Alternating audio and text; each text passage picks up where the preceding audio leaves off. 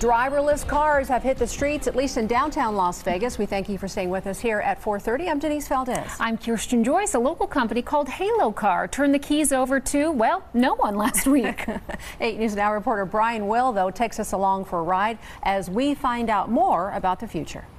Call crazy a lot? Oh my God, yes, absolutely, yeah. Anand Nanakumar started Halo Car here in Las Vegas with one idea. We said, instead of buying a car, what if you just push a button, the car just shows up to you. You drive how much ever you want.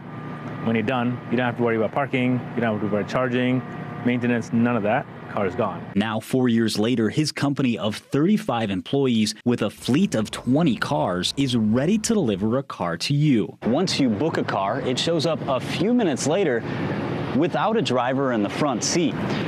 But there is an operator remotely operating it back at their headquarters, but allows you to jump right in and take the car. The way we get a car to a consumer is where we've been working on very heavily. That is, there are two ways that we deliver a car to a customer. All over Southern Nevada, as one of our agents manually drives the car to you.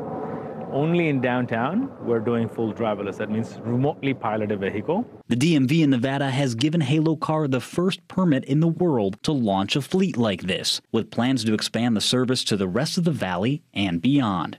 I saw one the other day and I was like, oh my God, there's no one in this car. I don't know, I guess I'd be good with it until someone gets in a car accident. As for safety, no one is allowed in the car when it is remotely operating, and for now, another Halo Car with a driver follows along. Whether we're remotely driving it or when a customer is inside, everything is fully covered end to end.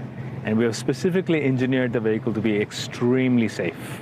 In a lot of reasons, if you think about a remote pilot, they have much better visibility than yourself sitting inside the car. The average rate to book the car starts at $12 an hour for this all-electric fleet. They hope to alleviate the need for parking spaces and allow cities to be more walkable with this technology. As for what he's hearing about his company after this recent announcement, No investor wanted to fund me. I just thought that this is a dumb idea. There's no chance of making it work. And then now they're all chasing us. Well, that's what happens when you're a visionary, right? The operators behind these remotely operated cars go through hours of training, we're told, before taking one of those cars onto the city streets. Oversight on this technology, though, is still in development.